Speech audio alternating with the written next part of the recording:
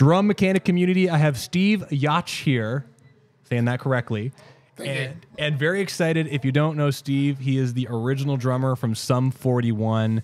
He played with them for many years and has a really interesting stories around being a touring musician, his body, what he's experienced, and ultimately today we're going to dive into it. So if you're here, please ask questions live. We got a lot of people who are already excited to see you, and I've got some questions prepared. But ultimately, welcome. Thanks so much for coming, man. Yeah, thank you. You're like the first person I have met through Instagram. We've never talked. We've texted. Yeah. And now we're meeting each other in person. This is the first. Thanks so much. And am I meeting your expectations? Yeah. Pretty much. I think so. It's been very nice. Yeah. I got water. It's a comfortable chair. Comfortable chair. You got a whole setup down here. It's very impressive. Very impressive. And he hasn't even seen the stains on the chair. So this is actually like really quick. I'll be leaving some more. So don't worry. So listen, so here's the reason why we're doing this is if you've been following me for a little while, you know that I'm a health and fitness professional and I'm really passionate about helping people like you not hurt and play the instrument longer. And so really trying to give back to you, I've been trying to find awesome people like Steve Jocz. Is that correct? That is correct. Well, the name's correct. I don't think the awesome people is correct. But I'm trying to find people who have gone there and been there and done that and had some of the issues so we can really talk about what you can do today to not experience what Steve has had and really also learn more about Steve's journey. Yeah, I'm happy to talk about this because it has been a whole mess of problems since around 2000. Like when we started playing professionally, that's when I right away I started developing problems, and particularly my left arm, and they only got worse, and it got so bad that, like we were talking before, it was a chronic thing that even after I quit playing the drums, it was still there for 10 years, and then I finally figured out what I needed to do to fix it, and it sucked, but it is possible. And so I'm happy to discuss that if that's what you want to talk about. Yeah, I would love to talk. So how about we do this? Sum 41, obviously, you guys are from Ajax, and then you kind of... Just down the road from here. 40 minutes from here, which is really great. But I was just kind of wondering, like, how fast was the on-ramp to going from being like a local playing place, playing a couple shows here and there, and then going up to being a high-level touring all the time on the road, smashing? How fast was that on-ramp? Well, it didn't feel fast at the time, but in hindsight, it was so fast. Like... I think we started, not to, like, this will take too long to go over it, but I started playing the drums when I was 12. I was in a band almost right away. And then by the time I was 13, I met Derek. And then by the time I was 14, I was in Derek's band. Maybe by 13, I was in Derek's other band called Casper. That was our first band. Casper, okay. And then we went to Warped Tour in 1996. We saw No Effects. And we were like, we need that. Let's do that. And we got super into that sort of SoCal Fat Records stuff. And so I would have been 15, maybe around then. And then we were signed to a major label by the time I was 18. So like in that very short period, which you're in high school, it feels like it lasts forever. We went from, playing in my parents' basement to, by 2000, we were touring in a van. And by 2001, we were touring in a bus, and we were like on MTV, and we were playing thousands of shows, for years. And so it happened very quick. But when we started, we did take it pretty serious from the get-go. Like we played a lot of local shows. We practiced all the time. We tried to write good songs, and we tried to make our live show fun, like from the beginning.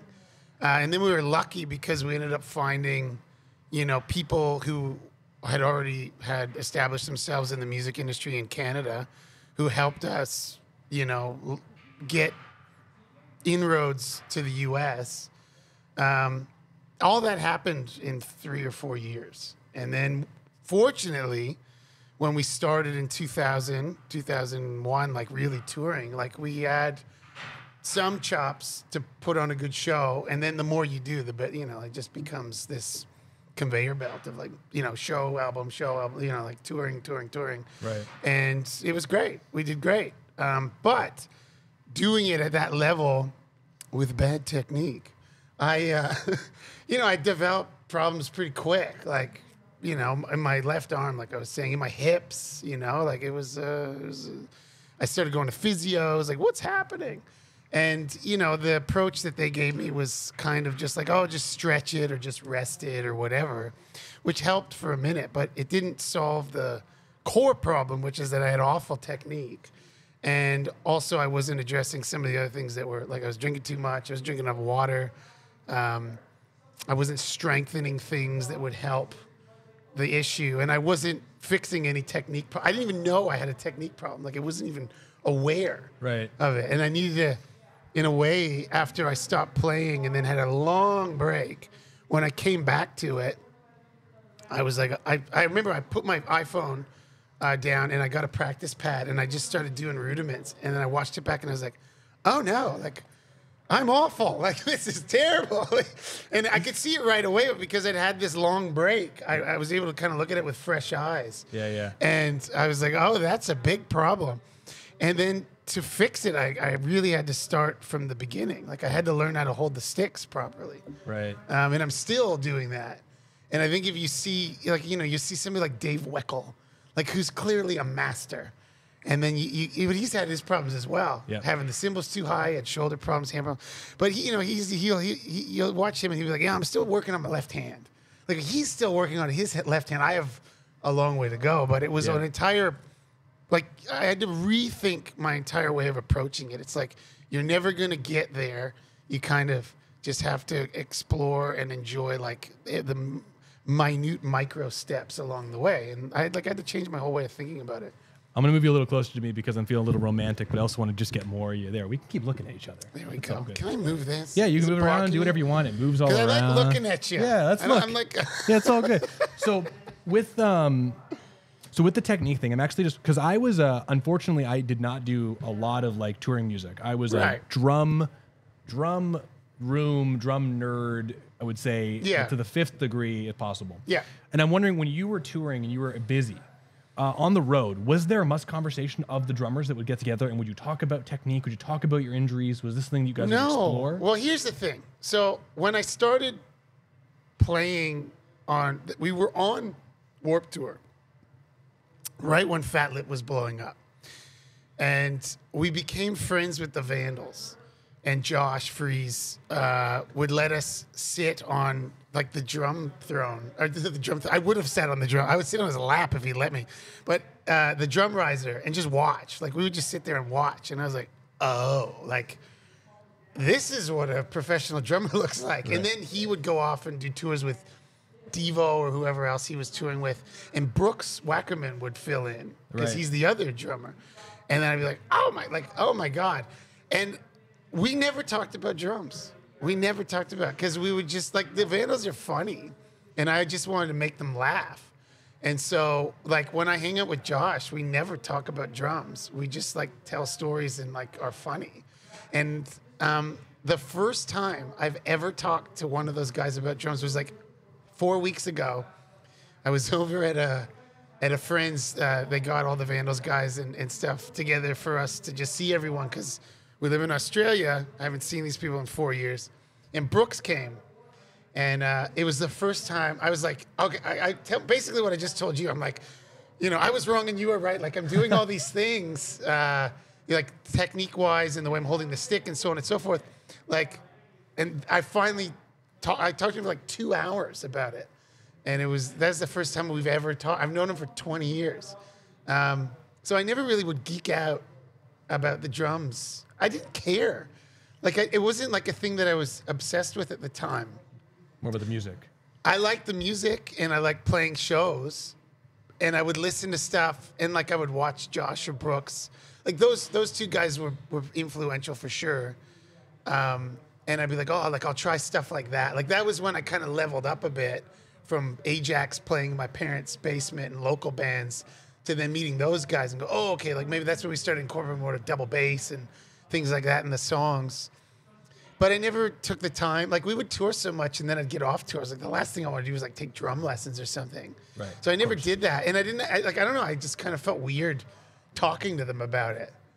So I never did. And now I would. Now I'm more of like what you were saying you were. Nerd. Like now I'm the nerd in the basement, like obsessing over stuff. That's cool. And getting into technique now. But I also think I have a form of ADD or whatever that I just, at the time, I didn't have the attention span to like sit and do things that are really boring for long periods of time. And now I do. Well, the improvisational stuff that we can talk more about later. There's some very cool stuff there that'll help with the ADHD and the attention span. Yeah. It pulls you in a really good way. So you had a quick on ramp, and then you started touring fast, and then pretty quick, within a couple years, you started getting this left arm medial condylitis. Well, no, the first thing was something in here, whatever that is, the tendon there, but it's all connected, and that was just like super swollen all the time. And then later, it developed into pretty consistent chronic medial epicondylitis, which was just there. And then after I quit the band, like it got worse almost because, you know, that was around the time that we all got addicted to our iPhones and our computers. Right. And I lived in California, you're driving everywhere. So I was hunched over all the time. Like a giant motorcycle? I was driving like an old lady in Florida. Like, you know, like I was not driving. I drove a Prius and nothing cool. It was not like showing off with my driving skills in that one. Just 10 and 2, baby. And developed these problems. And I went to a million physios, and some of them just had more old school approach. What, you know, like, oh, just rest it, or just stretch it, or do like these simple exercises that I didn't even do. And it wasn't until, so to jump ahead a bit, do you want to jump ahead? Just do it. Yeah, let's do it. It wasn't until I decided, I got an email from somebody from Canada, actually. Pushy Canadians. Who was like, hey, this is how he wrote the thing. He was like, hey, that's how people type. Yeah. He was like, hey, I want to become a drummer. I want to get into the Toronto drumming scene. How do I do that? And I was like, I have no idea. Like, I don't know. I have no clue. And moved to Ajax. Yeah.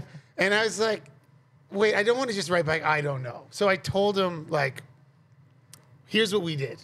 This is what Sum 41 did. The first time we ever sent our EP out, it got nothing, crickets. We sent a CD, and it, you know, like zero response. We had a manager, Greg from Treble Charger, and they had a deal with RCA. So we like at least knew one person at an American record label. Right. And we sent it out and got nothing. And then what we did, we had all this footage of us like driving around, squirting people water guns, and like, just because that's what we did, kind of Jackass-like stuff before we saw Jackass. But I think lots of kids were doing that because it was like, let's go be bad and let's film it because it'll be funny. So we did that. And then somebody, not me, somebody, maybe Derek, I don't know who, was like, let's put that as the demo tape. Let's put that footage, let's put our music over it and send that out. And that is what got us signed, because the thing that got us signed was our personality, and the music was okay. It got better, and you could see potential. It got much better, but the personality was there. And people were like, we can market that. And we went from having no record label have interest in us to having every single label came to Ted's Wrecking Yard every Wednesday, and we did a showcase. And then we got like bidding war, the whole thing. It's amazing. And so it was amazing. And that's like, it's crazy that it all worked out, because so many things could have gone wrong. And I think that's the one thing that people don't think about, is that just luck might not be on your side. With us, it was. And so anyway, when I wanted to tell that to this kid, I was like, this is like, use social media, use Instagram, use YouTube, get your personality out there, film yourself, doing drum covers, doing whatever. If you're not funny, it doesn't matter. Just do you, and put that out there. So I sent him that email, and he didn't even get back to me. All this worldly advice that he's done. I'm out of here. I didn't even hear from the guy. But because after I quit, like, I didn't play the drums, I didn't follow the drums, I didn't listen to music. I listened to like old people music. I listened to like jazz and Motown. Like, I didn't listen to anything. And I didn't follow any of that stuff on Instagram. And because I was like, well, what are people doing? And I looked and I saw people doing really cool stuff. And I was like, wow, that looks great. And that's what made me want to get back into it. That's why I got back into it. Just checking out social media. Just seeing people online and being like, wow, this is like like, I couldn't read drum music before. Like, I just couldn't read the music. And so I was always a visual learner. And now there's this visual medium of people, drum nerds, in their basement being like, here's how to play the thing that you never knew you could play. It's actually kind of easy. Yeah. And so I was like, well, I'm missing out if I don't like just try and take the opportunity how to get better, because like, it's right there, it's right in your face. And then I did learn how to read music through the JP Bouvet Rhythm Bot app. Yes. Which is how and then I started taking drum lessons. But I know you sort of put me onto his website, which I'd actually tried before, but I just didn't have the time. But I bought a subscription because I wanted to get into more improvisation, which is something we did not do in the band. Yeah. Like, and that's another thing that some people know, but am I talking too much? No, you're good. Keep going. Keep going. Let's go. I told you I talk a lot. This is good. And so one of the things that people might not understand, but some of you probably do, is that like there's improvisation and then there's rehearsed stuff. And like 100% of Sum 41 is like rehearsed. Yeah, yeah. To like, they're tight shows. When I was in the band, it was tight, and they're probably tighter now because we're not drinking as much anymore. Like, it's a tight band. We played to a click track every show. It was tight. But there's no like, let's just make up stuff. Like, so my improvisational muscle is way lower than my just like learn stuff and get it tight. Yeah. So I'd like to do that, but I also someone said, "How dare they not get back to you with Sandify?" That's right, Chelsea McWilliams. How dare you are right? He probably did, and I just didn't get the email. Maybe he did, but I don't remember. I think he was rude. He didn't get back to you. Totally rude. I really some really well. Like, I spent a lot of time on that email. Anyway, I can't remember what we're talking about, but improvisation muscle versus yeah. So what I'd like. So the whole thing of what I would like to do now is just like, before I used to practice stuff that I could do and make it better, and then just keep doing that. Whereas now, what I do is I practice stuff I can't do. Like, most of what I practice is stuff I can't do. That's 90% of my practice, and then a little bit, I'll like start trying to incorporate that into my regular playing. Yeah. Which is, again, another sort of philosophical approach that I wasn't even thinking back in the day. That's awesome. Honestly, so I will say this, and we'll the quick sidebar and then come back. But the JP Bouvet website for teaching improvisation, I mean, if you got into the right, left kick course, I just started it, yeah. It's simply starting with like just thinking of patterns as groups of 4s and 2s, and then moving it around, and then seeing the 4s and 2s as 6s. You go right, left kick, right, left kick. And then you go, oh, wait, this is a 6. So now I can go paradiddle diddle and replace it. And all of a sudden you've got right, left kick, paradiddle diddle. And if you can get it organized sounding, the freedom that you get just is crazy. Yeah. The one thing, when you get to a certain level of ability, and I'm not saying I have like a very high ability, but I'm getting to a place where what I like now is ideas. Like, it's not like how to play a rudiment or how to play this thing exactly. I want like an approach that you can then take that idea and apply it in a million different ways. And that's what I think the JP site kind of offers. He's not saying like, do this. He's saying like, think about this.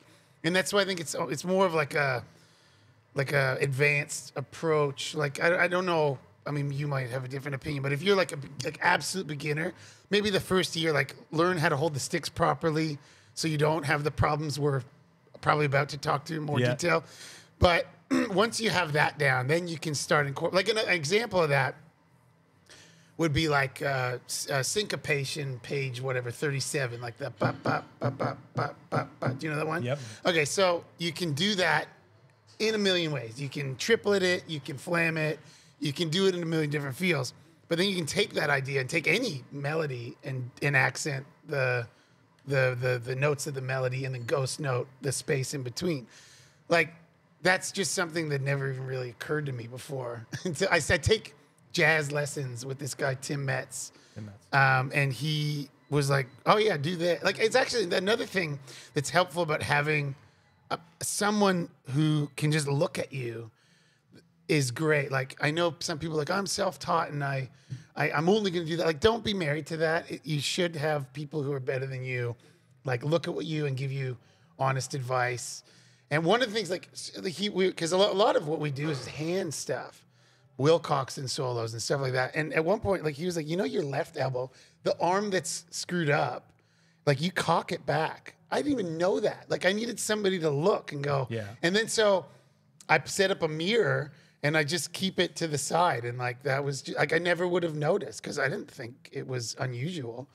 And he was like, right, like third lesson. The arm that's sore all the time, you're holding in a stupid way. Right. And so it was like just minute changes like that help. Well, I think this is where you filming yourself, not you, but in general, I think is such an important thing. You can go, oh my gosh, my head's that far forward and my arm's back. Yeah. Even if you don't post it, like you should, I think it's like, who cares if you have followers or whatever? Like it gives you a, like some form of accountability. Like it needs to be good enough to post. Yeah.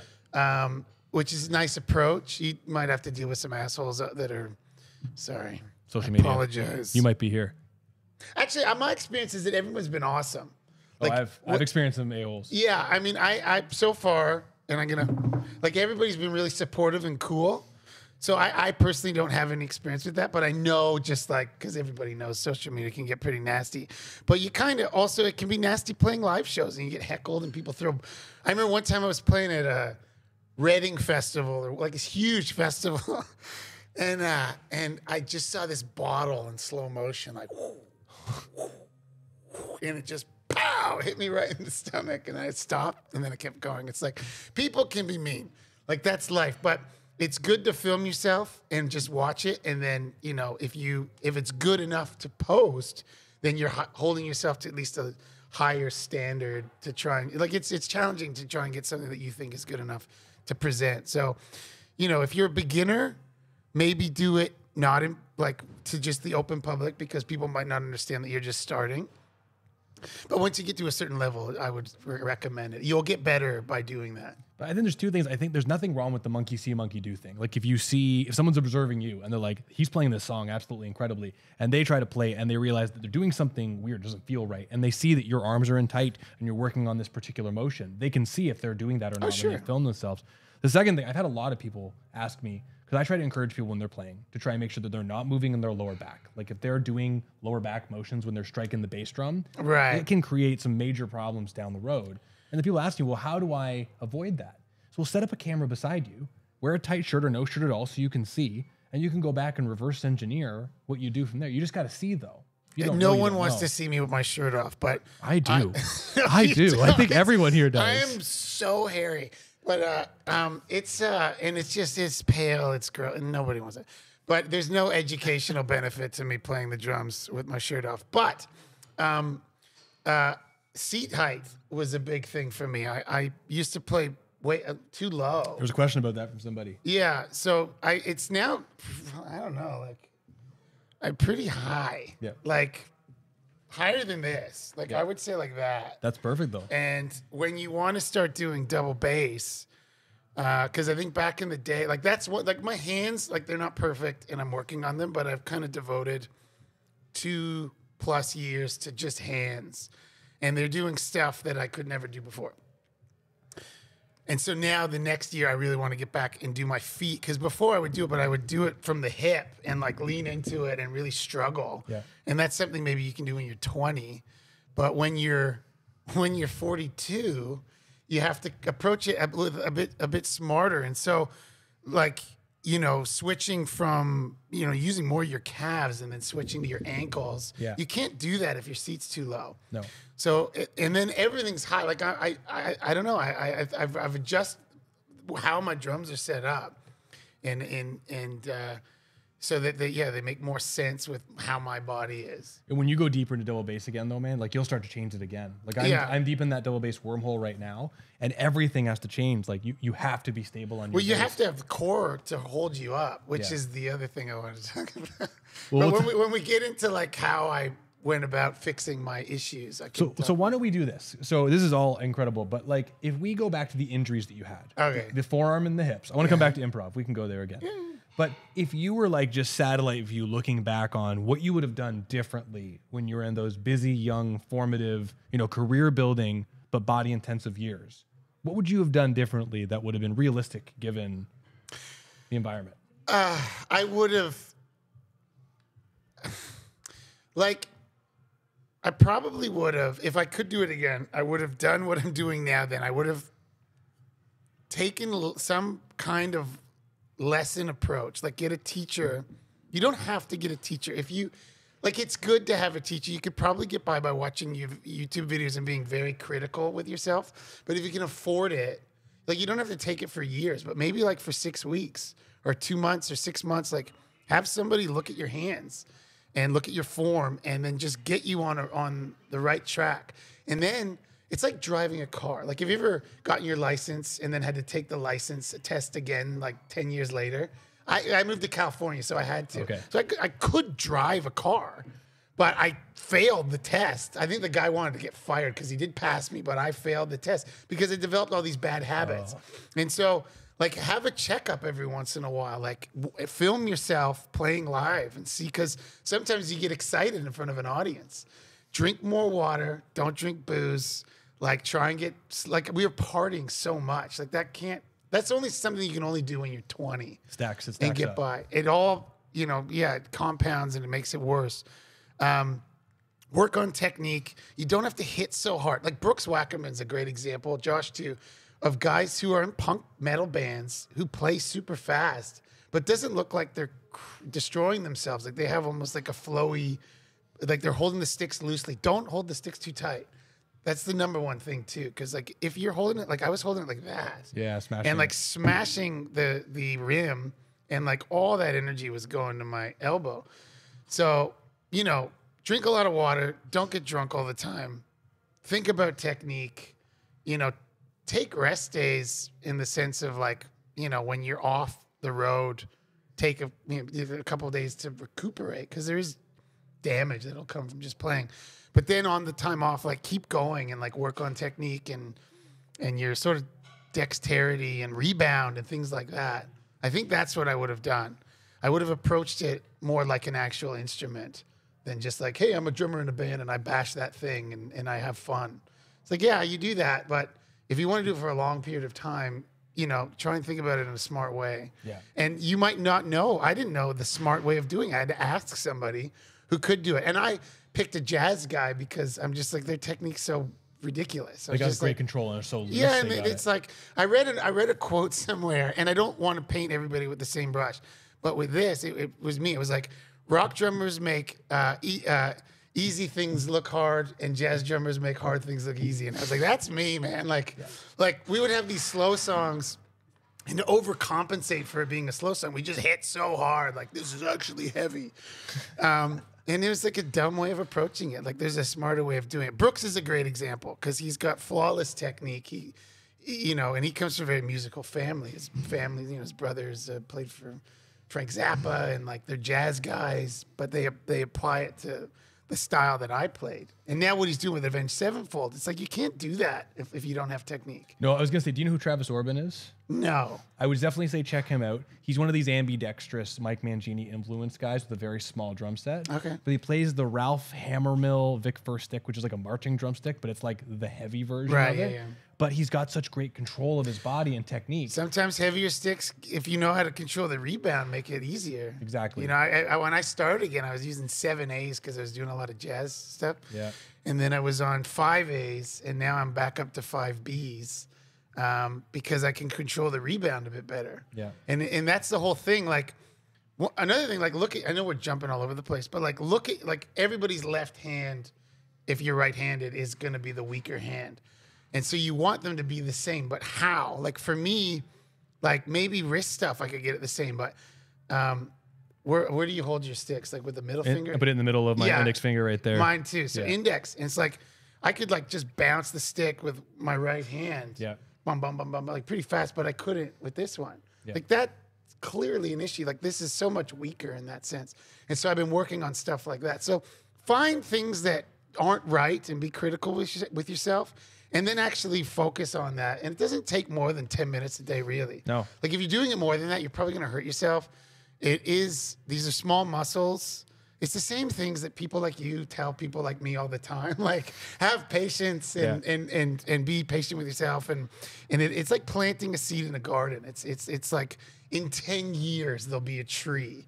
It's not an overnight thing. And anybody who tells you overnight or in a week you'll have ripping fast double bass, it doesn't work like that. No. If you have ripping fast double bass in 7 days, you'll be at a physio in 2 weeks. Like, my hips hurt. But I mean, on that whole hand thing with the different technique, I mean, it makes perfect sense because like you're playing rock gigs, and if you're just keeping time playing 4 on the floor, you're always playing 75% more notes with the right hand than the left hand, always. So I mean, I would love to see someone who is busier practice open-handed and actually play left-hand lead. Yeah. Because if you're playing like a push-pull with the right hand for a 16th note group, you try and do it with the left hand, you're gonna feel ill because it's so weird. I mean, I'll do push-pull stuff. Like, I'll do them in unison to try and get it, but this one's definitely, like, I kind of developed decent technique with my right hand just because out of necessity. Like, you can't really go that fast. And I'd watch old videos of myself. Like, if I don't really, but if I saw one, I mean, like, it doesn't look super stiff, but it's not as nice as I would have liked. But the left was very stiff. Like, that was just like a club. Yeah. And that was a major problem. The club arm had tendonitis. The other one has been pretty good. So anybody that's here, you got some great comments, and thanks so much. If anyone has any questions for Steve, please drop them here. But just super quickly, why don't we do this? So you had the left arm. You had the forearm issue. How'd you go about resolving it? So I went to a million physios, and then I finally went to one in Australia where we live now. And actually, she was an exercise physiologist.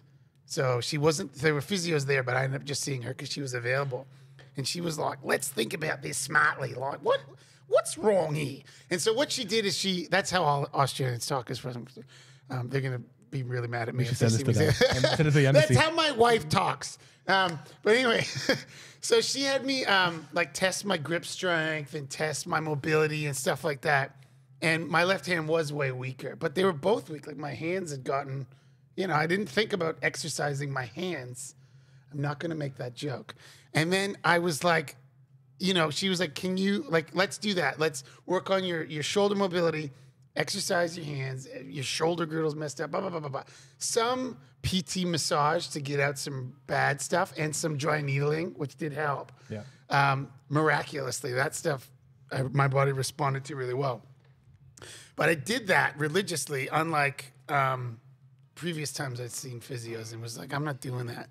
And then she was like, don't rest it. Tendons respond to load. You want to strengthen it. So like exercises, like I have like a 5 kilo weight and I just hold it and then like turn it and even like walk with it a bit.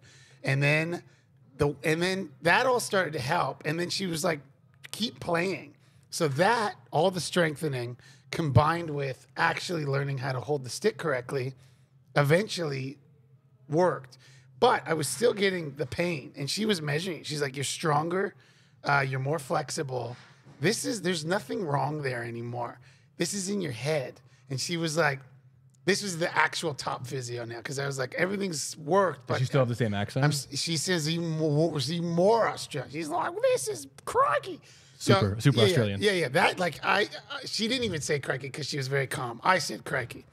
But it was still bothering me. And she basically was like, listen, your immune system is, because you this is what it is. I kept massaging it. I was like constantly rubbing it, constantly like messing with it. She's like, stop doing that. And the one thing that she said was, if your eye was red, would you keep poking it? And I was like, no. And she said, well, why are you doing this? Like, it's arced up. Leave it alone. Stop doing that. And then it still persisted a bit. And she was like, you've been messing with it for so long. This is in your head. You just need to just leave it alone. And so I stopped stretching it all the time. I stopped poking it all the time.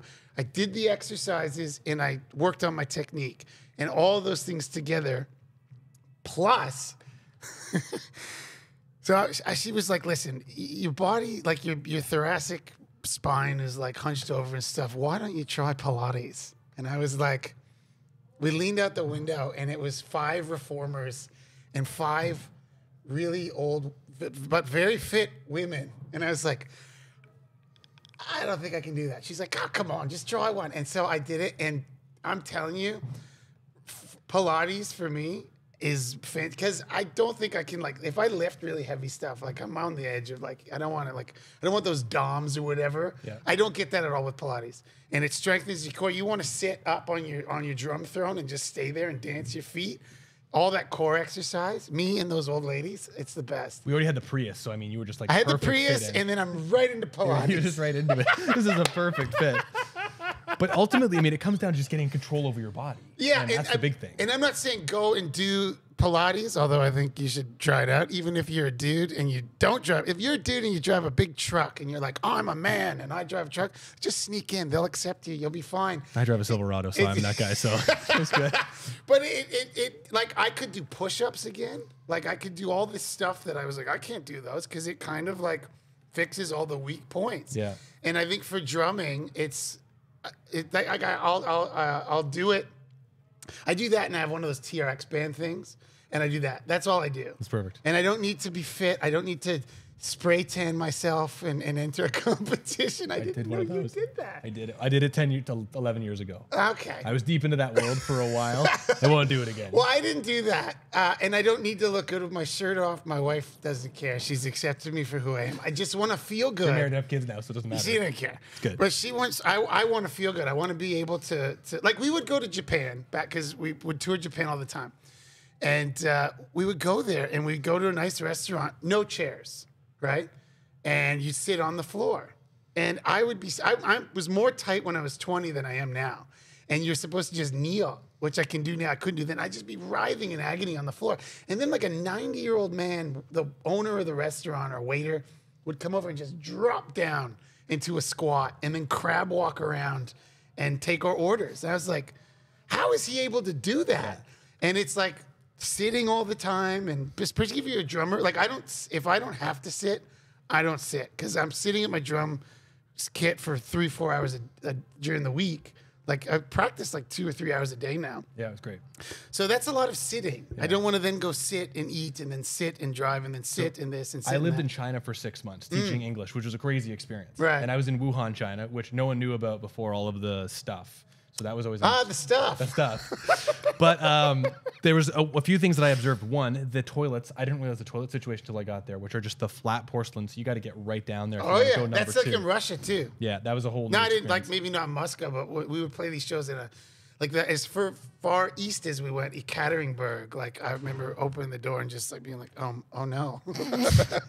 And then the second thing is, I remember driving past bus stops, and I'd see these old fellas, and they'd be sitting on their heels, with their smoking feet, a cigarette. smoking a cigarette, Yeah. and they're just like fully squatted down with their legs down, and they're just chilling, relaxed. And I'm That like, is the natural resting position for a human. How old are your kids? like 4 and 2.5. Can they still do it? They can still do it. Because my son, who's 9, can still do it, but my 12-year-old can't anymore, because he's been sitting at school desk for however many years. I'm strong, and I try and do that, and for 2 minutes, I'm shaking. I'm like quivering, and they're just hanging out Well, there. I'm weak, and I can do it for He's strong. at least a minute. I saw him with his shirt off. It was hairy muscle. It was incredible. Yeah. He parted the hair, and you could see the full chest shape in the hair. It was great. Yeah, you have to use some pomade to part this hair. Add the thickness. I love it. So you did Pilates. That You did did exercise. help. I mean, that really did help. And you don't have, like, they're expensive. You don't have to do Reformer Pilates. But there's stuff you can watch online. There's like, it was hard. Here's a question for you. Yeah. Like, because I know you're like, you're not big on stretching, but what do you think about like yoga?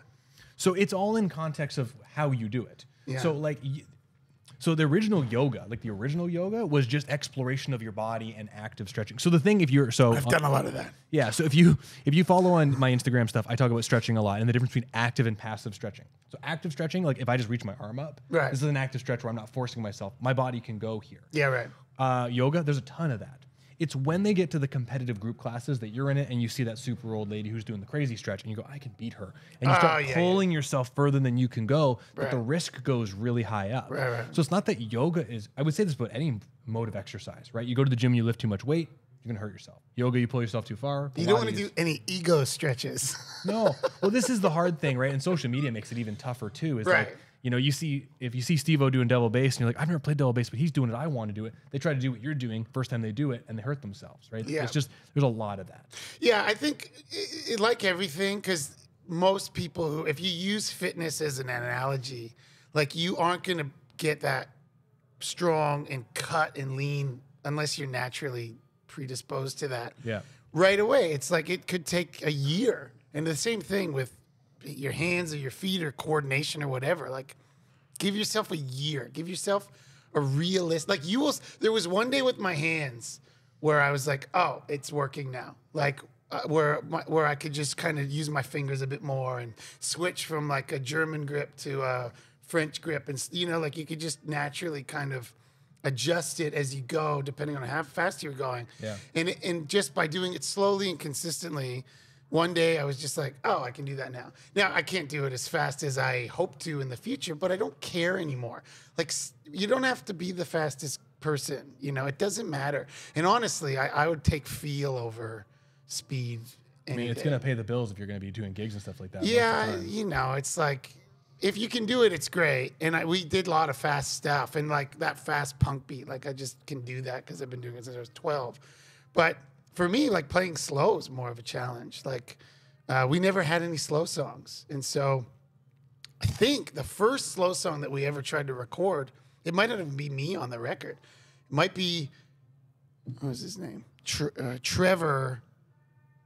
I can't remember his last name, but the drummer for Treble Charger might be who's playing the drums on there's a song called Handle This.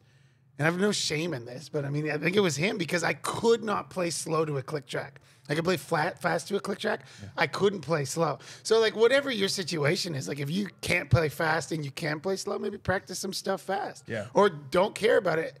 Like I play a lot of slower stuff, groovy stuff now because I never did that before. Like, try and find things that you can't do and get better at them is what my approach now. You coming back to that yoga thing, I think the thing that people, humans in general, but let alone drummers, need is when you're looking at all of the options when it comes to fitness. You name your thing, running, Pilates, yoga, weight training, powerlifting, I don't care what it is. You have to recognize that all of it comes down to an equation, right? That there are motions and position and resistance and time and effort.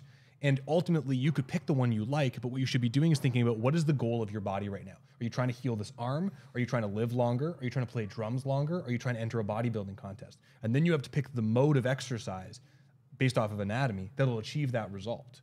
And so I think a lot of people go, my arm hurts, I'm gonna go try yoga, right? There's some old ladies over there in this clinic, I'm gonna go do Pilates. And that's all good and fine.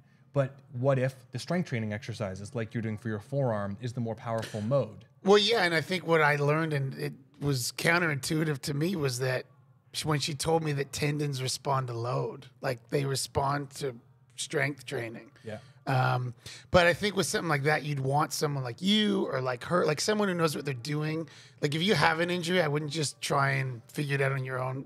The other thing is that there's so many options. And this is true of drumming or whatever, fitness. Like pick 2 things and try and get good at those instead of like 1,000 things. Do you like sushi? I do. So you go to a sushi restaurant. I don't know how good you are now. We went to Japan a lot. The first time I went to a sushi restaurant, they give you this menu, and it's like 200 items. And I see salmon. I'll take 10 of those, please. Because I just don't know what else there is. Right. You don't understand the other options. And you have to get into one so you can explore the others. Sure. But if you spend and this is one of the things when I started with my drum teacher, Tim Metz, I was telling him what I was practicing, and he was like, that's a lot. Like I was like, I'm doing this and I'm doing that and I'm doing this and I'm on this website and I'm doing these YouTube videos and I'm working on these things. And he's like, that's a lot. So what we did is we kind of narrowed it down to hands and coordination. And so with him, like I still do it when I warm up. I start by doing this thing called the rudiment ritual. Okay. Which is a great coordination exercise because you do it. It's like bossa nova on the feet. And then you do every rudiment in like a sequence. I don't do the whole thing. I've been doing it for like 3 years now, 2 years now. I probably can only do 65, 75% of it. That's enough for now. Yeah. But I start with that. And so right away, I'm starting with like a warm up that's also an independence exercise. And it's also like a hand thing. And then I move on from there. But I start that. And then I do the Wilcoxon stuff, which is like more hand stuff. And then into like learning a jazz part or a song or a groove or whatever. So I went from learning like a million things to digesting it into a few exercises that kind of cover a lot of bases, but they're consistent. Yeah. And you do see a lot of progress if you just simplify it. So that's actually interesting because someone's asking a question that I think would be kind of interesting for you to talk on there, and maybe a little outside of what we're talking about. But here we've got, so I've recently begun practicing my technique to play 16th notes at 200 BPM. While I'm aware that my technique's pretty distant, I've noticed that at times I push too hard to reach those BPM. Yeah. So like what I would say is don't push too hard. Like, I don't know how quickly you're trying to go up. It doesn't matter.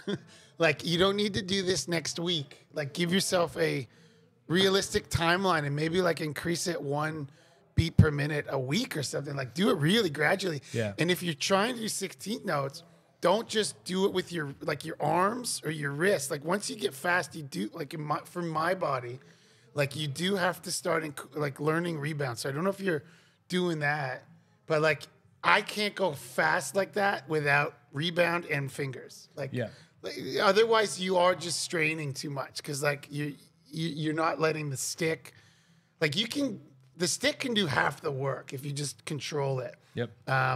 So I would, if you're not doing that, I would probably look into some exercises, people online who can show you how to do like the push pull thing, or just to how to incorporate your fingers. But to learn that, if you're desperate to get to 200, if you're not there yet, and I don't know where you're at, you might have to go all the way down to like 70 beats per minute and just boom, boom, like slowly practice bouncing that stick and having it come like you hit. Oh, here's the thing, like you hit it and then it goes down and then kind of up and then you just catch it and do it again. You have to control the bounce. Yeah. Don Lombardi would talk about like if you're just gonna throw a ball down, you say throw the ball down, perfect, and pick it up. Exactly. Throw the ball down, pick it up. You know who's got good online resource? He doesn't have a lot of followers because I think his stuff is hard. But it's the guy Rick Dior. You ever follow him? No, well, check out Rick Dior. He was he teaches. I think he started posting more during the pandemic, but he is a professor of the drums at some university in South Carolina, North Carolina. Okay. And he's a jazz guy, but he had like go to his playlists, and he has playlists all on hand technique. And he wrote a book. I have the book. It's crazy hard. Like it's all about coordination and stuff. He was one of Joe Morello's students. Okay. He's an older dude. He's probably 60 something, but he's phenomenal. And there's videos where he shows how to control the rebound. The Dom's video. Like who's that other? There's tons, but look out people who can teach you how to. That's what I'm doing. Yeah, I mean, JP Bouvet's website's got a whole push-pull technique. Ramon Montagnier, I think, from Brazil. Oh, yeah. Is that the one? He's crazy with the two sticks, and he's doing he's got incredible push-pull. Yeah. But the only advice, I'll be honest, I'm on a big double bass journey, and I've got this weird thing where I can play higher tempos well and then lower tempos well. But when I get between like 135 and 150, it's this weird technique where it's like it's hard to choose between ankle and hip. And I talked to Travis Orban, who's a master double bass player, and then you should check him out. He's crazy. And he advised me, like, whatever tempo you can play, drop it by 20 and try and do it for 15 minutes consistently. Yeah. And it's awful. But I did that, and the next day I was up 5 BPM, and it wasn't that I just got faster instantly, but I got more control by practicing at that slower controlled tempo. Well, that's the thing. There's like when they say practice it slow, it does actually make a difference. It's also really challenging, like coordination wise, because you're really controlling every bit of the movement. Yeah. So not slow for like a minute. Like you got to do it for duration. Yeah. So you ingrain it. It's got to be 5 to 15 minutes. So like it becomes boring almost. Well, that's the thing. And like if you naturally have kind of a mercurial mind where you're thinking a million things all the time and you're not great at focusing, it is challenging. But as I gotten older, I've been able to do that. And like I remember seeing a Travis Barker quote where he was saying like drums is my meditation or something like that. And like I don't meditate. But I think to be able to do that, you kind of have to figure out, like one thing with hands is that just, the nature of filming, like often you see the top of the hand, but there's a lot going on inside the hand that we don't show. And that's like half of it. And so watch some of those videos because like hand technique is a whole world that you can get into. And it really is valuable. It'll get you to that BPM and more, and you won't hurt. You got to get the right techniques. I mean, so let's bring this back to your body stuff. I had someone actually ask you a great question, which kind of springs off. But I mean, with all the stuff that you've been talking about with your wrists and your back and everything, how are you doing today with all that? I'm fine. I mean, I feel fine. I did Pilates this morning. I do a little With the ladies? yeah, well, just online, I do a thing, and I mean, it's just like because the thing about yoga because I was doing that for a while, I got to a point where I wasn't increasing flexibility because I wasn't doing the kind of yoga that was increasing strength, and so Pilates incorporates a lot of yoga, but it has a lot of strength in it, and then I actually did get more flexible. So I did do that today. I feel great because I kind of don't drink throughout the year, and then I kind of drink during the holidays because I'm seeing people and stuff, and I'm done with that. I've had at least a week now, and I'll do maybe the whole year sober, and I feel great when I don't drink. Like I might not even. It wasn't even worth it this time. I might not even go back, but you know, I slept well. I'm not sore. You know, I feel fine, and I think and I would wake up and just be like a crumpled mess for years. If not drinking helps, and I know nobody likes to hear that, but if you do drink, even a few drinks, especially as you get older, you're going to bed dehydrated. You will wake up tight and crunchy, and it's sorry. I mean, I think it's just important to recognize, like, objectively, alcohol is just straight poison how your body interprets it. Like, unfortunately, not even like a holistic woo-woo sense. It's just bad for you. Yeah, it's not great. You know, and sometimes, like, let's face it, it's fun to be bad. But you do have to pay for it. And as you get older, you pay for it more. And I know, like, I have some friends in Toronto, they don't have kids, and they're still going like it was 20 years ago. Oh, yeah, but I got buddies too. I can't do that anymore. And it's, you know, it's just, I just don't even find the joy in it anymore. So because I haven't been doing that, I feel good. That's awesome. So I have two weird questions about kind of touring days. So I work with a lot of NHL athletes just because of the nature of where I am. And whenever I'm working with them, the ones who are getting paid still, who are still on contracts, the one thing they struggle with is their injuries and then losing the gig. Now I know you got a family with, I know you had a family probably with some 41 other people that you've toured, but when you started experiencing some of these injuries, did you go through any of those kind of like psychological hurdles of like, what does this mean if this keeps going? Or did you just push right through it thinking it was going to go away? I think I just pushed through it thinking it was going to go away. But you know, there are other things that, I mean, I don't think I ever got super paranoid about that. Maybe at times I was like, this is getting bad. But I never thought I wasn't able to express it. Like I would say, hey, I got to go to physio. My arm's killing me or whatever. Like I don't know if the other guys, I mean, I know Derek had a lot of problems with his back. Yeah. Which we don't know. I mean, I don't want to comment on that. I don't know why that happened or how. I just know it was a major, way worse than whatever I had to deal with. I'm not sure if Dave is really good, and he's, I don't know if he's ever had problems with his wrists or his fingers or cone. Like, I don't know. For me, I always just had issues, and I was, you know, I wasn't complaining, but I would say like, yeah, I got to fix this, or I got to go to physio, or I got a problem. I remember going to physio, and there was a very attractive woman, and she had me sit on a table. And this is when I was probably 20, and I probably wasn't comfortable doing this in front of an attractive woman. I'll do it now. But she was like, do cat-cow. So like the stretching and then the arcing of the back. I was like, I can't do that. No, I'm not doing that. And I probably should have listened to her. Like, I would be self-conscious in that sense. Like, I mean, if it was a dude, I don't know if I'd be any more comfortable. I distinctly remember her being like, do cat-cow on this elevated platform, essentially. And I was like, thank you. No, I'm not doing that. Thanks. I'll just suffer. So, I can empathize with people, particularly if you're on. Listen, I was a member of the band at the time. It's not like I was an NHL player where they're like, well, next year we're going to kick you off the team. Yeah. So I didn't feel that pressure. And I was also young and stupid. So I just didn't think of it. I was like, my body's not working. But I was drinking a lot. So I was like, you know, I feel amazing after 11 o'clock. 11 p.m., I'm dynamite, baby. Of course. You know, so. And then we would drink even more when we got off tour. Like, coming home was worse somehow. That's incredible. Because you didn't have anything else to do. You had no responsibilities. I mean, I don't know how I wouldn't be able to perform. I just couldn't imagine doing it.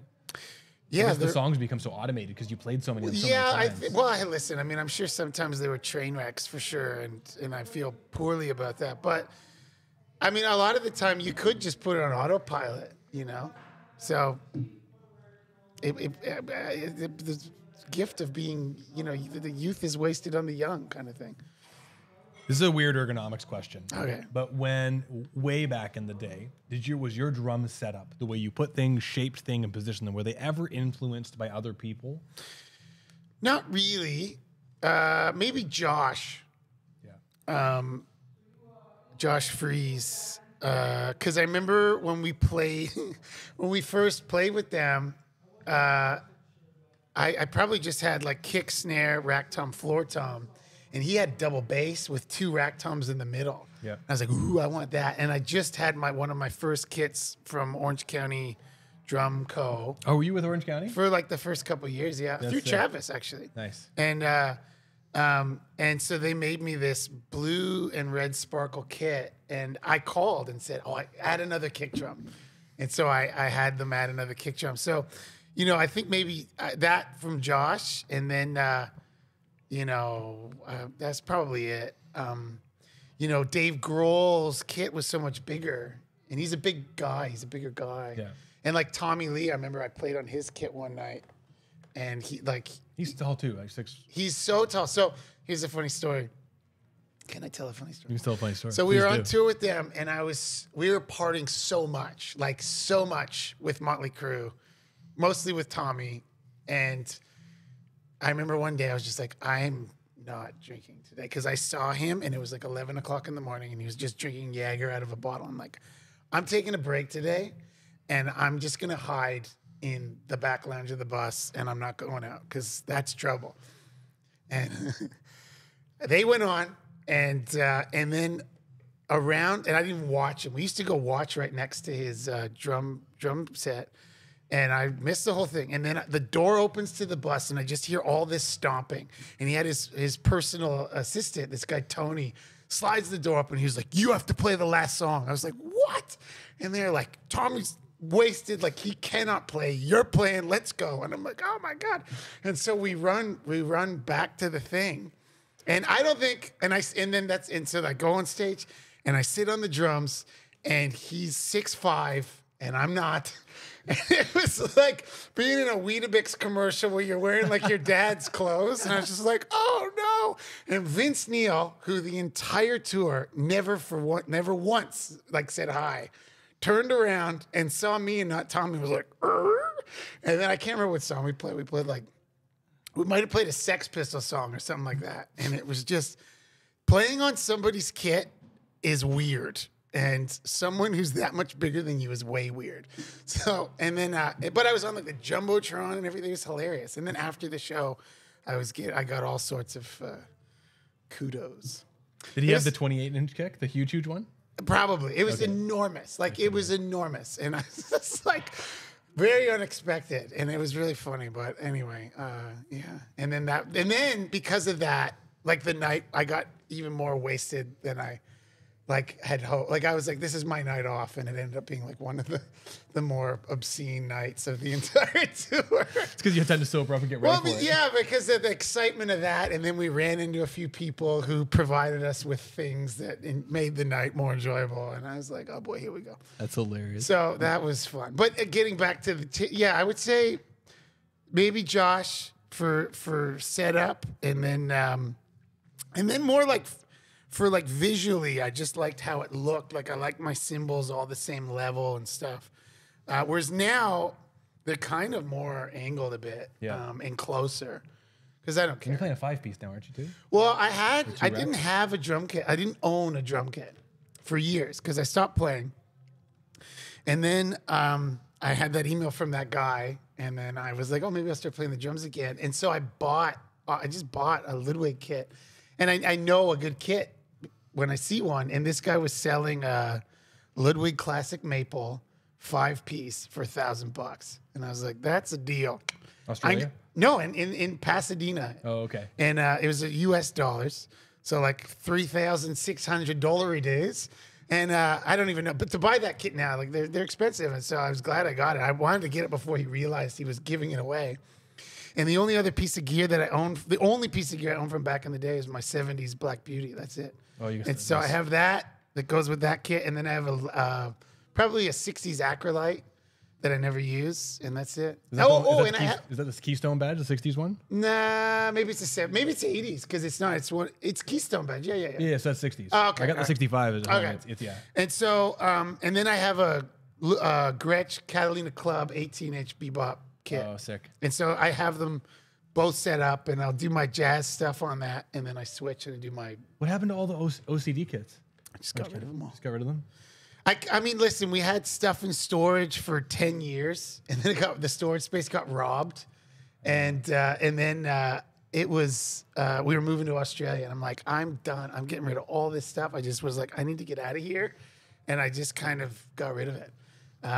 So I had one OCD P kit and 2 DW kits, and then I just said I gotta go. And then I thought I was like, I'm never playing the drums again.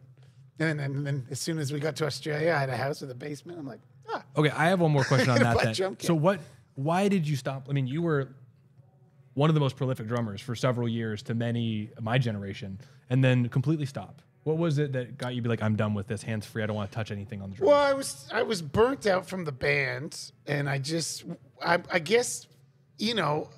psychologically, it's easy. Like, I'm pretty good. Like, I think of myself as having fairly good mental health. Like, I'm good at compartmentalizing things and like old school. I bury it, So I just was like, I don't want to have anything to do with this right now, and I just was like, I'm not doing that anymore, and I just stopped. I don't know. It didn't occur to me that like I was always a guy in a band, and now I'm not in a band, and I was like, I'm not in a band anymore. I'm not why would I play the drums if I'm not in a band anymore? Right. And it wasn't until I started watching like people on YouTube and Instagram and stuff, and go, oh, like some of my favorite drummers now are not in bands. They're just guys in or gals even, and people in basements, like doing cool stuff by themselves. And that's the one thing that I never did, and the one thing that I couldn't do was like play alone, right? Because I was always in a band. I started playing when I was 12. When I was 12, I was in bands from 12 onwards. Like I never just like. It was always band stuff. It was never solo stuff. So full circle. I mean, I think that's what I love about the JP Bouvet website is the majority of the stuff he teaches you is like he gives you this ability to think about how to play alone, and it's just so fun. Like to have this meditative, even without music. Like when you sit down, you figure out like how do I create something without music that doesn't suck? Well, and musical. And also, I think if you can start in a jazz context, especially, you can really hear it, but. You can make the drums a melodic instrument, and that's just something I never really considered before. Like the toms and the accents, like the accents are the melody, and I didn't think of it that way before. And so now that I've kind of, sort of reconfigured how I approach the whole thing, stuff like JP or other people I follow online or stuff I work with my guy Tim, or whoever, like. You can approach it in a different way, and you can just play the drums, and that's kind of what I'm into now. But I didn't think of it that way before. That's awesome. There's a question for somebody here, and then I got kind of one more big question for you. Someone asked, and I think it's a good one. Do either of you have recommendations for drumming and singing? I'm having trouble with breath support, and I remember you used to sing while playing. When I would sing, I would not be drumming, but we would do like the rapping stuff and Fat Lip. Here's what I would say. And this is by somebody who's like kind of a drummer and not really a singer, is if you're a singer, like you need to approach that like an instrument, right? Like that is an instrument. Like Derek was really good at, I don't know if, like we would tour with some people, they wouldn't do this. He's very good at doing that warm up and like taking vocal lessons and stuff. Maybe you don't have to go see a vocal teacher, but there's tons of stuff online. It's an instrument. Your voice is an instrument. So if you want to sing, you need to learn how to practice it. Listen to my voice. I sound like I'm doing a Miles Davis impersonation all the time because it's so scratchy. But that's from screaming for years. But do the vocal warm-ups. Understand that your voice is an instrument and approach it like that. And then adding drums in is going to make it that much harder. I couldn't imagine. I mean, I am not a singer. I mean, I'm terrible. But just knowing like how to connect systems together, I think you start with the singing and then literally just can you keep a quarter note with your right hand, and then just add one note at a time until you get to whatever you're trying to play. But I think the singing has to be the priority, because if you can't continue to do that and you're losing breath, there's no point because you'll just lose the music. Yeah, like if you're more of a drummer than a singer, you got to work on your singing. If you're more of a singer than a drummer, you got to work on the drumming. But it's tricky, but repetition. It's also, here's the other thing, coordination-wise, because I practice a lot of coordination stuff. Okay, so the rudiment ritual thing that I do, that is a coordination exercise, but you can learn it, but if you count 1, 2, because a lot of it is off time, different time signatures, but you want to keep it in like 4/4. Adding, like vocalizing it is itself an independence exercise. It's very hard. Like, so if like talking, like there's that, I've never done the book, but I know that one book, not Future Sounds, that's Dave Garibaldi. What's the other one? New Breed? New Breed. You're supposed to sing over it because it's like an extra level of coordination. So singing, like for some reason, for me, at least personally, adding vocalizations to drumming is another level of coordination. It's like activating this other part of your brain. Well, if you haven't checked out Benny Grubb's Language of Drumming, he literally talks about singing the rhythms. Yeah. And it just helps you University and all that stuff. Yeah, it helps you to internalize the actual rhythms that you're singing. And once you can sing them, then performing it's better. And I haven't checked that out, actually. It's really good. And the very first one, because he just goes through the grid of like 16th notes and triplets and how to sing it over. It's very simple. Right. But then he starts to add it to like, can you do it over the bossa nova? Right. Or can you do it over some other ostinato with your hand or your left hand? It's just great. Yeah. So, good luck. Good luck. Yeah. But it is tricky. It's tricky for sure.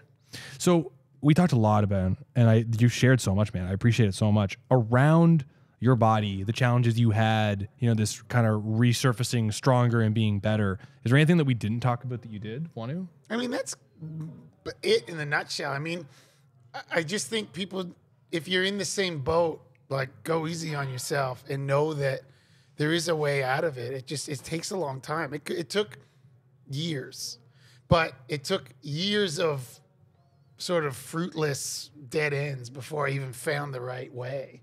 Yeah. And then that took years. So that's the other thing that sucks. Like sometimes you think you're doing the right thing only to find out it's the wrong thing. And then be ready once you realize, and this is true for anything in life, if you find out that what you've invested in is actually no good, you just got to drop it and move on.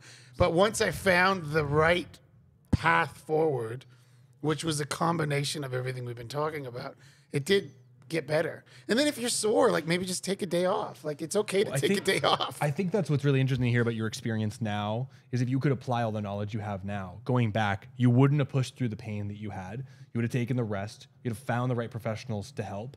And then you would have learned more about what to actually do on the instruments. You wouldn't feel the thing. Absolutely. And I think that the drums, it's an instrument like any other instrument. And I know everybody can approach their instrument differently. I know so many people who are guitar players or whatever, and just it's all by ear. They don't have any technique lessons. They don't read music or whatever, and that's totally fine.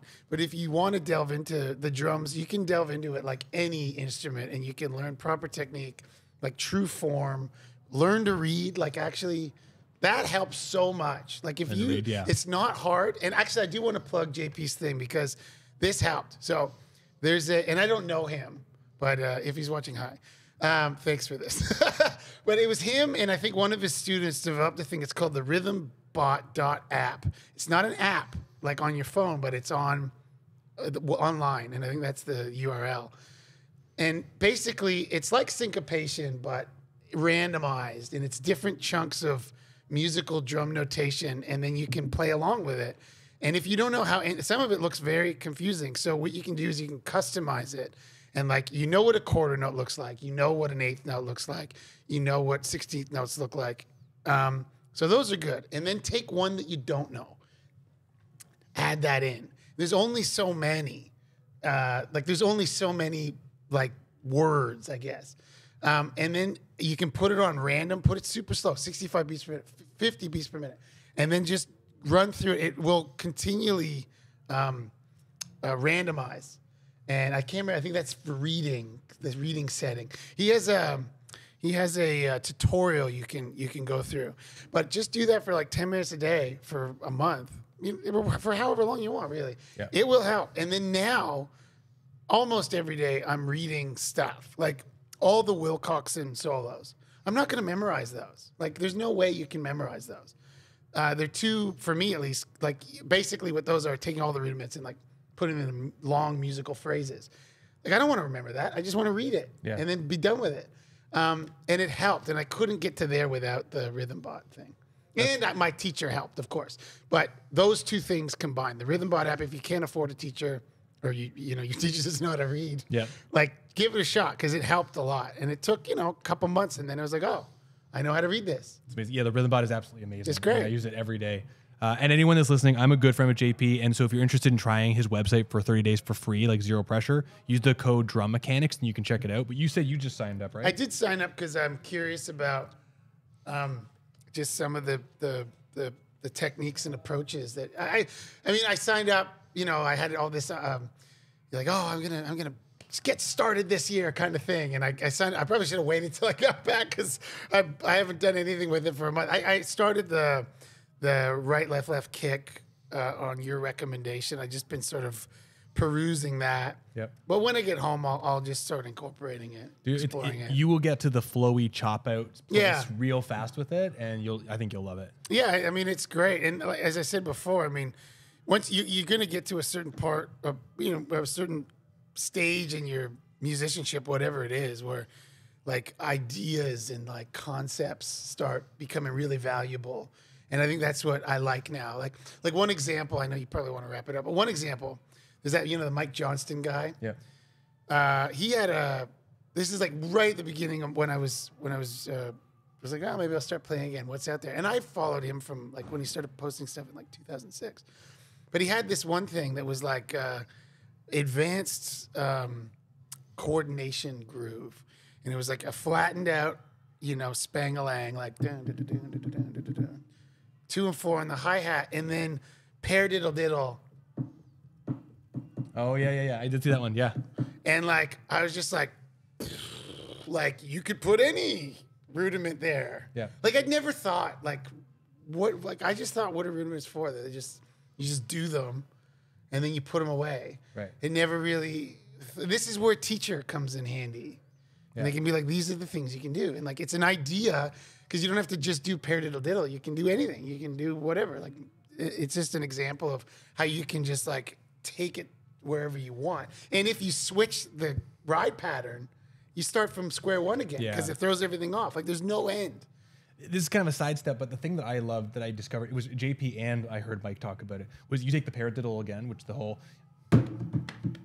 Yeah. You hear the melody on the one side. Yeah, on the one side. So if you have both hands going, and you take the one hand away, you got da da da da da da da da, and you can start to take that rhythm. Yeah. And move it all around. So now you're playing just the one side of a paradiddle rhythm. And that makes a great like solo fill or whatever. And there's 4 paired, like there's the inverted paradiddle. There's like there's different ones. So, it's nerds. It's nerdy, but there's value to it. Amazing. Yeah. Dude, so I gotta be honest, I want to keep going, but I feel like this is a good place to start to put a pin in it. Stevo Stevo's fine. Stevo Jocz. He said to call him Jocz. Oh, you can call me Jocz. I get Stefan Jocz, and I just want to thank my parents for that one. Thank you. Thank you very much. Stefan Jocz. I'm just like, oh, God. So my kids, I gave them a good middle name so they can just do that. Solid, easy. Yeah, nice and easy. So you're now active on Instagram in a big way. Yeah, Instagram. And then this year, like, I guess I sort of dipped my toe into it. So this coming year, I would like, you know, people have been asking me to do full covers. I'm going to do that. I'm going to explore, like, streaming. I can do, like, performing live like that. I am playing a live show coming up, which is fun. Australia. No, I'm playing with the Vandals in Japan. Oh, sick. In March, so that'll be fun. But they need a drummer now, don't they? Because Josh is... Well, Josh is in Foo Fighters, and Brooks is in Avenged Sevenfold, and then they have some other drummers that apparently were busy, and they called me. That's amazing. Sick. So this will be my first like show. Last show I played with him was in 2018, so this will be fun. And I haven't been back to Japan, which I love, in so long. So it'll be just nice to do that. Your family going with you? No, and my son, who's obsessed with Japan, is gonna murder me. You just do some FaceTime of the sushi. Yeah, that's gonna be great. No, but I'll bring him back. I promise. I will bring you back a suitcase full of weird, like fun, Japanese like stuff. Japanese stuff. And then, because the thing is that I'm only going to be there for like 3 days. It doesn't make sense. I think at the end of the year, next year, we'll go for like a proper family trip. But this is in like 6 weeks or 8 weeks. So I can't really come from a month and a half here and then there.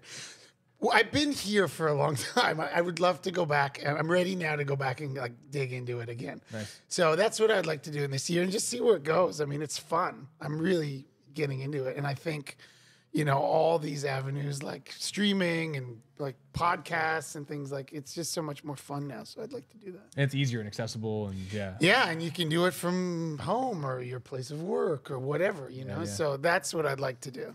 Well, man, thank you. We'll play And Now We Dance. I promise I'll play that one. And Now We Dance. That's a good one. So listen, man, 2 things. One, thank you for making the time to drive here to talk with me about this. This might be the first time I've ever been to Newmarket. Yeah. I've always seen the sign. It's a and special I drove place. right by and went to the city. You're not missing out on much. It's all good, except for this place. Yo, this is great. But I mean, you shared so much important stuff about your history and what you went through as a musician when you were touring and how long it took for you to recover. And I just think it's so valuable for people to hear this. So thank you so much. Thank you for having me. I think, yeah, anybody out there, if you're sore, if you like, I was so down. I thought I'd completely screwed myself. There is a way out. Just be smart about it. Like actually be critical and seek advice and help, and don't feel like less of a person for doing so. And don't push through pain, please. Don't push through pain. Don't push through BPM, like strain. Yeah. Not just pain, like just if you're straining, just stop. Go down a bit. Relax, Take have your a good time. It's Practice the singing like the other guy. Yeah, just like take your time. It's okay. Like that guy's faster. Who cares? It doesn't matter. All good. Everybody's here trying to do the same thing. Get good at the instrument. Let's all be supportive. Yeah, let's work as a team and feel Working good. as a team. All right. Awesome, man. Well, everyone, thank you so much for watching. Stevo, man, thank you again. Thanks, man. So much, buddy. Yeah, appreciate it. Appreciate it. And we'll see everybody real soon.